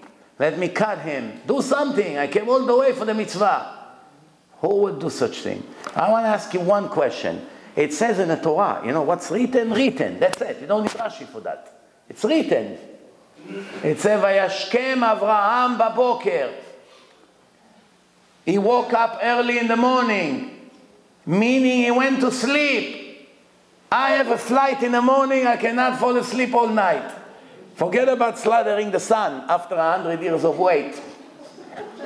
Flights, wow, עכשיו, by mistake, I won't wake up. I miss the flight, people waiting, seminar, this, that. It's a nightmare. It's, you know, very scary. He has to go and kill his son after 100 years he waited for him. Snores and dead. How can it be? Do you know one person in the world? One, show me one. In the whole world. From maybe 3.5 billion men in the world. Or 3 billion, whatever. That you'll tell him that you have to kill your only son tomorrow morning. You know what? Even if you have 10 other sons. One of them you have to kill tomorrow morning. And he will be able to fall asleep. Usually it will be like this. Standing by the terrace. One cigarette from the other. Moshe, what's happening? Or there's another way. He looks at him like this when the kid is sleeping, taking his phone. What are you doing? You take pictures of the kid in the middle of the night. Then you wake him up, smile to the camera, selfie. Abba, why are you waking me up at 4 a.m.? What is he going to tell him? I'm going to kill you? One thing for sure, no one will be able to sleep. The level of emunah Avraham had, it's scary. What a level of emunah a person reach. But I want to ask you a question. Who deserves a bigger yeshar koach? A bigger admiration? Avraham or Yitzchak? Technically, Yitzchak should deserve, he could have said to him, what do you think, I'm your toy? How old was he, you know?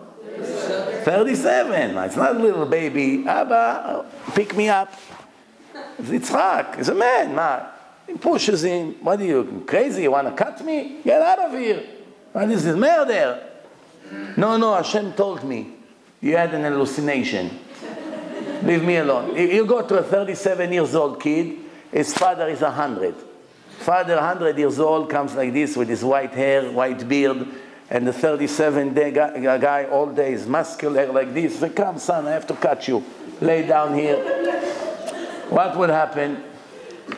And he said, okay, tie me that I won't move. I want to ask you another question.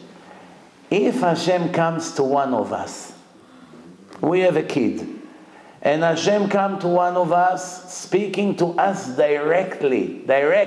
What does it mean directly? He says, I want you to take your son and throw him from the Empire State Building and leave us. Do we have a choice? If the Baba told us, you're not my Baba anymore. Right? The rabbi told you that. That's it. I'm done with you. But if Hashem comes and say to a person, I want you to do it. How many choices he has? If he won't do it, Hashem will do it. You can go against Hashem? Ma. So what is the great admiration? The answer is, he didn't tell him to do it. He asked him if he's willing to do it. Kach na. Na means bevakasha, please agree to do it. Doesn't mean, in other words, he had a way out. He had solid answers to tell Hashem, I cannot do it. It's against the Torah. First, it's a murder. You said you should not kill. Second, it's against everything you taught me. No one is allowed to kill his kids for any religion, purpose of religion. Third, you promise me that my slave will not inherit me. It will be my own son. You're breaking your promise. You want him, you take him. No? Not one word. That's what it means, Tamim Tiem Hashem Lokecha. I have all the answers to win the argument in a minute with Hashem. He wouldn't be able to answer me because Hashem is not a liar. He knows I'm right. But the idea is I cancel my wisdom and my opinion and my rights for one word of request from you. I'm willing to die. No problem. That's why we get saved, and that's why we read it in Rosh Hashanah. It was in Rosh Hashanah. And we read it on Rosh Hashanah. And we blow the shofar that comes from the aisle. That was the ram that was stuck in a bush with the horns. Why? To bring mercy on us. Look who our father was. He was willing to kill his son for you, and you want to judge us, chas v'shalom, to give us a punishment. So the shofar brings mercy. Why you're not allowed to cover the shofar with gold? You can cover it, gold-plated. Nice, no? Wow, bring shofar from gold, cover from gold. The gold. It's very nice to hold something from gold, shiny. Why? Gold reminds the golden calf. Now it's time that we beg for our life. You don't bring any memory of the worst sins we ever did. You don't bring it into the conversation. If somebody comes to the king, he says, remember how one time I broke the face of your son? You come to ask me for help, you remind me of what you did. So I'm doing it. In the Haftarah of the Shavua, we read a similar story. The Haftarah is always similar to the Parashat. Why we read Haftarah? Because the Romans, they made a decree that we cannot learn Torah, and therefore it was not permitted to read Torah in a public event. So the Jews couldn't read in the Torah. So they asked them, okay, the Torah we understand you don't allow, but what about to read the words of the rabbis? You care? The rabbis, we don't care. You can read as much as you want. So they say, okay, Rabbi Elisha, Rabbi Yeshaya, Rabbi Yirmiyah, there's no problem to read. So, okay, so they found in the Tanakh similar subject, and they made it in the right order of the Parshiot. Why? That in the future to come, when finally the decree will get cancelled, so they will be able to remember which parasha we used to read this week, which one this week, everything to have similarity. One of them is right here. In the Haftarah, Elisha, the prophet, promised a boy to the Shunamit. There's a woman, Shunamit. Elisha, the prophet, comes to her. He's saying, 1 year you're going to have a kid. Just like with Sarah. In 1 year you're going to have a kid. In our parasha. In a book of Kings B, chapter 4, it's describing the miracle that Elisha did. 2 of them is mentioned in our Haftarah as we're going to read this coming Shabbat. The first miracle, the wife of Obadiah. Who was Obadiah? The one who hides the Kohen. Not Obadiah Yosef. Huh? The wife of Obadiah the prophet, the Navi. She came to Elisha crying that her deceased husband lent money with interest from Yoram ben Achav. Yoram, the son of Achav. Why? To give food for 100 prophets that he hid in the cave. How are they going to eat? There's no money, so he borrowed money. And now Yoram came to take her 2 sons collateral, to be slaves. And Elisha asked, what do you have at home? And she said, nothing. I just have a little jar with a little bit, tiny few drops of oil left. Elisha says, go and take a lot of jars from your neighbors. Bowls, jars, kettles, anything you can take. Bring it into the house, borrow it from the neighbors. While he was inside the house with her sons, once you're going to be inside the house with your sons, fill up the jars and the oil will always remain and will not finish. He made a special blessing that this little jar that had few drops of oil became full, and all the other things. And he said to her, whenever the other jars are empty, you have basically unlimited faucet. As much as you want, you can take. Elisha told her, some of the oil you sell and pay the debt to this Rasha, and the rest will be for you to live. That was the first miracle. Second miracle, when Elisha went to Shunam, that's why they call her the Shunamite, like the New Yorker, like Tel Avivi, Bat Yami, Yerushalmi, come from the place where you came. In Moroccan, they say El Fassi. Why El Fassi? He came from the city of Fas. By the Ashkenazim, they also come based on the city where they used to live. So they name the city. So people name after the city where they came from. So it says like this, that he came to the city of Shunam, and he went to a very wealthy woman, important woman, she's wealthy. And her and her husband respected him very much. And they built for him an attic that he can live there every time he comes. That's going to be a special room. Elisha wanted to pay them, so he blessed them with a baby boy. He blessed them with a boy. And after a while, his blessing happened. Then the boy died.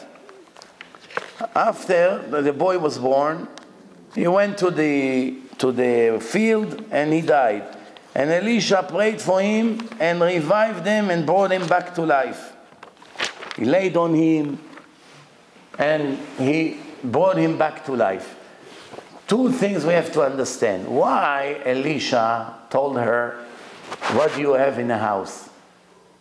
And she said, I have nothing, empty jar, one drop of oil in the bottom left. So bring it, that I will bless this. Why? He could just take anything empty and bless it and fill it up. Why it had to be something that she has? What do you have? You have any food? Bring me the food that I can bless it. Why?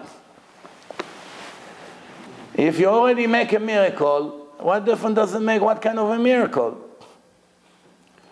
The answer, you need the bracha, the blessing, lachul al something.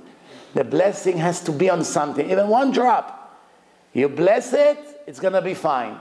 Same thing, the Chanukah oil. One tiny, it's enough for one day. The special miracle on something that it has an existence. Everything else is extra. The miracle of reviving the boy. This is the power of a chacham. They said that when they bury Elisha, one dead person touched his bones and came back to life. Chiyah metim, that's how holy he was. Baruch Hashem, until Mashiach comes, we won't have anyone like this level until Mashiach comes. When Mashiach comes, then the world will come back to those days. But until then, we have ordinary people, and we have to follow their instructions without searching for miracles. The Bach, Rav Yoel Sirkin, he is one of the commentaries on Shulchan Aruch. He says, when he was a rabbi in a city of Belz, there used to be a city in Europe named Belz. Today he has Hasidut that is from people that came from Belz to America and to Israel. There's a very big building in Yerushalayim, look bigger than the Bet HaMikdash. And always you see it on a mountain with the light. I had the merit to speak there once. I gave a lecture to the Hasidim there inside this Belz over there, neighborhood. So the Hasidai Belz, they're well known as Mekarvim. They do kiruv, they try to bring people into Judaism. There is a Shabbaton next month of Keraftanu on November. Second one, they did one 6 months ago, 5 months ago. Now in a month from now, they're doing a Shabbaton, in Connecticut. They doing, on this particular Shabbaton, they do kiruv krovim, religious people, gather them together with words of Torah and encouragement. So Rav the Bach, he lived in the city of Belz, and they did not pay him a salary. He was the biggest chacham in town, and he was very poor. and he could not buy candles. Why does he need candles for? There's no electric. You need lights. Without candles, you don't have lights. So because he did not have lights, he was sitting in the darkness without books and learning Torah from his memory. His memory was very super sharp. The scholars of Belz, the other rabbi, when they saw that his house, the house of the chief rabbi, is always dark, they started to speak Lashon Hara about him. What kind of rabbi is this? Every night his house is snoring very good, this guy. He likes to sleep a lot. Every night he sleeps. This is a chacham, doesn't learn. It's 5 o'clock, it becomes dark, he goes to bed. The rumor in town.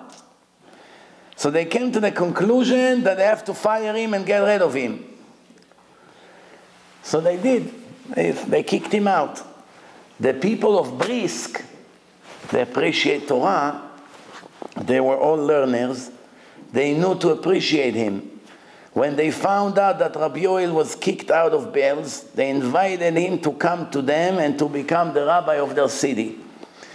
Once, at the time of the decision to kick him out, he didn't know that some other people will be more than happy to accept him and give him great condition. So before he left the town, he said to the people of the community, do you know why HaKadosh Baruch Hu destroyed Sodom and Gomorrah? He flipped everything over. Hashem didn't have any other punishments. He had to take Sodom and flip it over, like you take a plate and flip it over with all the food spilling. He could have done many other things. Because no one could answer, obviously. So he said, because this punishment was measure for measure. Midah keneged midah. The people of Sodom, they changed the orders and the laws of nature. Everything they did the opposite of the law of nature. Gay marriage, one woman live with 2 husbands, no hospitality. If somebody got food from one of them, they kill him. Everything the opposite of what Hashem said to do. Because they did the opposite of what Hashem said, Hashem gave them the same punishment. Flip everything upside down. In Sodom, in our town, that's where he was just kicked from, everything here is the opposite of what it should be. The people of the place have to worry about the parnasah of the rabbi, to take care of his living. And the rabbi has to take care of the Torah learning of the people of his town. So the rabbi teach everybody Torah, that's his responsibility. And the rich people in town has to take care of his needs. Right? Because if he has to go and work in a market, when is he going to learn Torah? Where is he going to teach Torah? So he says, in this city, you were worried about the Torah of the rabbi instead of doing your obligation. And the rabbi's job was what? To take care of his own living. Everything was the other way around. And what happened in the end? You kicking the rabbi out because of your own crime. If you would give few dollars, whatever, rubles, to buy candles, I would be able to learn with light. Now I had to learn it in the darkness. And instead of feeling bad for what you did, now you come to fire me, and Baruch Hashem, you went to a different city, and that was the end of it. This is the way the world is. Sometimes a person ignores his obligation. Women wants to be men, men wants to be women, children wants to be adults, adults wants to be children, a Jew wants to be a goy wants to be a Jew. That's what's happening. Everyone wants to be what he's not supposed to be. Everyone should stick to his personal purpose. We have a general purpose of every Jew in the world. Emunah, faith in Hashem, Shabbat, modesty, behaving, fixing the bad traits. This is a general. But each individual has his own purpose. One jealous person, work on your jealousy. One angry, work on your anger. One is so show-off, proud, work on it. Become humble. One is so stingy. They educate him. Come, Mr. Stingy guy. Put please 1 quarter in the bag. I can't. I can't. Try. No, please. You know how they stand around the babies when they go to the bathroom? Or around the woman. Push. He puts 1 quarter. Ooh. Gadal v'tkadal shmei Rabbah. He said Kaddish for the quarter. Then tomorrow they come, put 2 quarters. No, you're crazy. I didn't sleep all night. Put. Finally, put 2 quarters. You come 3 years later, walks around, Rabbi, I like your yeshiva. Here. What happened? He worked on it. You work on your problem, Habibi. What do you think? It goes by itself? Nobody wants to work on their personal purpose. People want to be robot. Shabbat, chulent, snoring in bed, shul, back, the robot. The main thing is to work on the personal character. You have a sickness, work on it. You have a disease, work on it. You have a mental case, work on it. Everything. You're hungry, everything you see, you want to eat. I tell you something, a story, and we'll finish with that. The books are already closed, so you can relax. Now, 1-minute story, and if you have questions, you better not have, because then we'll stay here another hour. So today it's Tuesday. Sunday, 9 days ago, I spoke to a bunch of Syrian business people here. One person bought a new place. They made like some kind of a Chanukat Bayit lecture. And you know, he ordered the best stuff on earth. Different kinds of meat, salads, mamash fancy. So there were a lot of people. Before I came, they were, Baruch Hashem, it's their dinner. And I came with one Ashkenazi guy that from time to time he begs me to drive me. I said, no, it's my fun, I want to come. So he came. We came in. Now I cannot eat because it's not in front of the people. So the rabbi is pressing. It doesn't look so good. So you don't have a choice, not because you was a tzaddik or something. But he can eat as much as he wants. I say to him, no, eat. Soon. The whole 4 hours that we were there, unbelievable food. Now, I don't know one person in this world that will be able to be there and not eat. He did not taste 1 bite from anything. Why? He works on himself to fight desire for food. Now, we're not talking somebody 400 pounds here. Look okay. Work on his midot. Because all the people that are on diet, they always say, only this time. I'm in a wedding, I'm not going to eat. I give $500 a gift. I gotta take something in return. Tomorrow I'll renew the diet. But somehow every day they get into a fancy meal. At work, over here. It's never ends. The idea is, once you make a decision, you stick to it. And you work on it, and you work on it, and you work on it. Really, אין דבר העומד בפני הרצון. Nothing can stand in front of a will of a person. You work on your will, on your power of will, and you keep going and going. The sky is the limit. You can grow in such level and to be free from the cords of the Satan and the Yetzer Hara. Because right now, every person is a prisoner of his desires. He's a prisoner of the cigarettes. He's the prisoner of the heroin. He's a prisoner of the alcohol. He's a prisoner of the women. He's a prisoner of the Gucci bags. She's a prisoner of the shoes with the high heels, 500 pairs. Everyone is a prisoner of one desire, or 2, or 5, or 10, or 5,000. Depend on a person. There are these women, every 2 days they're in a salon. Every 2 days. One day her hair is like this, next day red, next day blonde, next day half and half. Out of boredness, she's bored. Well, but it looks exactly the same. No, I have to go. I have to do my nails. One pregnant woman, she sent me a message, a question. I'm in the 9th month. Am I allowed to go to manicure, pedicure? I'm thinking to myself, what's the question, Bachlal? What's the question? I said, why not?